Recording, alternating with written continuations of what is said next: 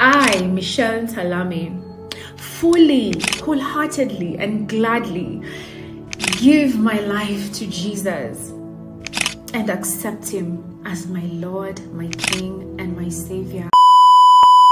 Well, that declaration by Michelle Ntalami sent the internet into a frenzy. So many people, fans, and especially fellow celebrities came out in support of her decision to serve the Lord. Now, people getting saved is something that happens all the time. But when you are a person like Michelle Ntalami, whose sexual orientation has always been questioned, it is big news. So how did she transition from this lifestyle to becoming a servant of the Lord? This is the untold story of Michelle Ntalami, one of Africa's most successful business women. Let's dive in.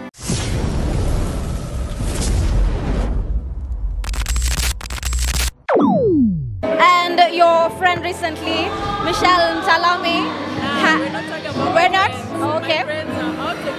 Okay. I have never been immoral in my life, ever. Promiscuity and fornication is not one of the sins the Lord showed me. That's a woman like me. I'm a dignified woman. I have never been what some people are trying to paint me out to be. Born in Nairobi on June 23, 1984, Michelle Ntalami and her three other siblings were brought up in a strong and supportive Catholic family. Her father, Edward Hagai Ntalami, held executive positions at many of Kenya's top institutions, including serving as the CEO of the Capital Markets Authority of Kenya and an executive at Kenya Airways. Her family's strong Catholic faith was reflected in the school she attended. Michelle went to Loreto Convent Valley Road for her primary education and then to Loreto High School Limuru for her secondary education.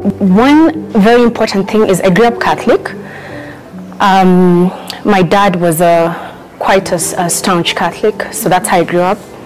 And I went to all Catholic schools. So from literally kindergarten, I was in Flora Nursery School, and then I moved on to Loreto Convent Valley Road, LCVR, and then Consolata Primary School, and then High School Loreto Limuru. So you can see it's all Loreto, it's all Catholic. After completing secondary school, she attended the University of Nairobi, where she graduated with a first-class honors degree in design and communication. Not satisfied with just a degree, Michelle Ntalami went to Italy to further her education. There, she earned a master's in design. Her Italian isn't bad either. Dove in Italia? Sì, un po'. Dove? Firenze. A Firenze. Sì, parli italiano? Poco. Oh, va bene, va bene. After graduating, she entered the corporate world, working as an executive for various top brands such as Access Kenya, Scott Digital, Coca-Cola, and Scanner Africa, a leading advertising firm. It was at Scanner Africa that she met her current Marini Naturals business partner, Niyati Patel. So how did Marini Naturals come about? It's actually a sad story. In 2013, Michelle Ntalami's father, Edward Ntalami, was diagnosed with cancer. In solidarity, Michelle cut her hair. Living in Italy at that time, she found it difficult to find suitable hair products for short, natural African hair. But one of the things I did was cut my hair my whole time in Italy to sort of stand in solidarity with him. And while I was in Italy, I'm like, wow, so how do Africans in Europe or America survive over winter? It is a biggest struggle. With kinky natural hair.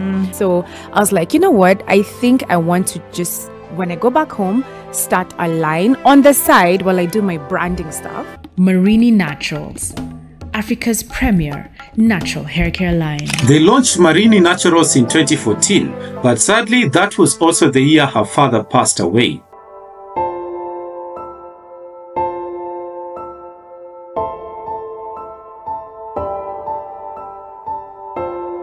The death of her father took a huge toll on her, so Marini Naturals didn't start operating until November 19th the following year, when they began selling their products and the business just exploded. While I was doing my branding, I was like, you know what, maybe it's time to just give Marini a soft launch.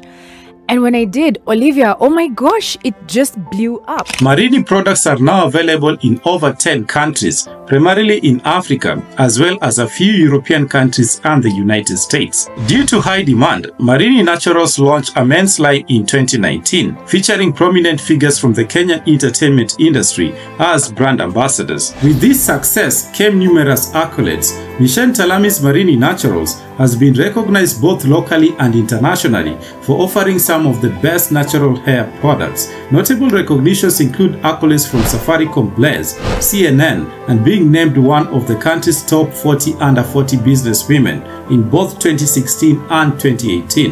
Michelle Ntalami's private life has always attracted public interest. Mention her name and people automatically think of McKenna Njeri, now known as Chris Murithi. The two were the talk of the town when they were dating, not just for their love, but because they were both born biologically female, which is uncommon in Kenya and Africa, although they denied dating in many interviews. So let me answer that. Okay. Yes, McKenna and I are in a relationship. Yes. We are in a relationship of pure friendship. At the end of the day, nobody can ever understand what's between two people.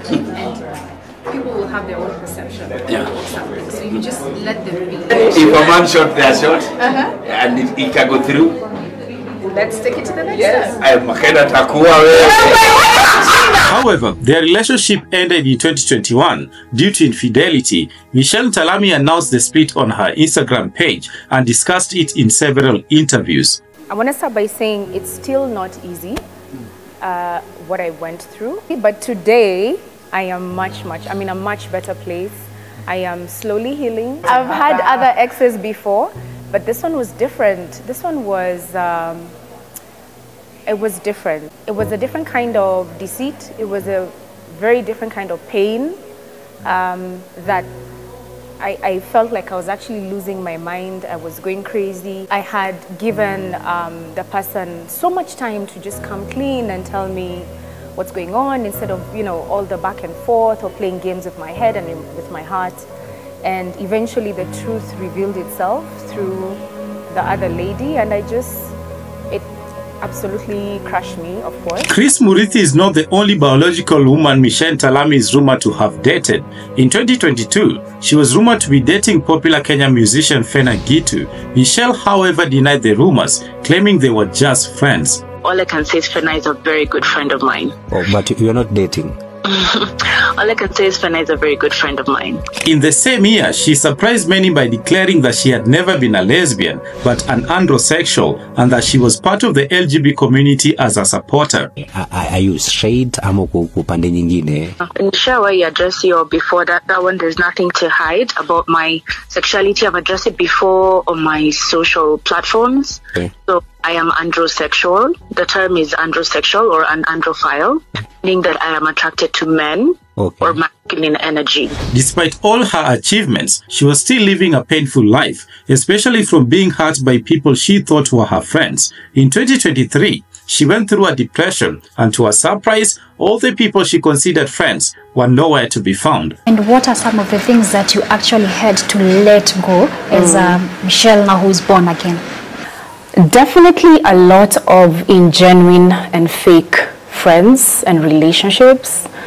And I'm so grateful that those are out of my life, because those really steered me in a wrong path, to be honest, and also really broke my heart as well.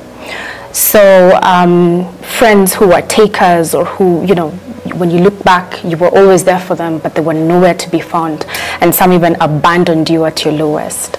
Some even, you would never really know what you did to them. They just left you, but that was the Lord doing that. Due to this severe depression, Michelle Ntalami disappeared from social media, resurfacing in May 2024 after deleting all her posts. She announced that she had encountered God, was now a born-again Christian, and will use everything she owned, including her social media accounts and business, to serve the Lord. The post read, "I have done fair share of publicity for myself, others and brands, but today, I do it for the Lord Jesus Christ." It's a long post, so if you have time, you can read it on her Instagram account. Although many supported her decision to serve the Lord, some were and still are skeptical. Others felt she was turning to God because she realized she was getting older and wanted to settle down with a man. Michelle Ntalami. Oh, Reverend. Ama ni prophetess. Michelle Ntalami, I think alikuwa ni relationship na dem. Alikuwa kalele. Mimi niliona nikafikiria hii kitu ni hoax. Taona light guy. Come on, I've come to Christ. How do you attack that? And I've not come to Christ to to prove to anybody anything. As I said, I wrestled with the Lord even sharing this story. I did not even want to.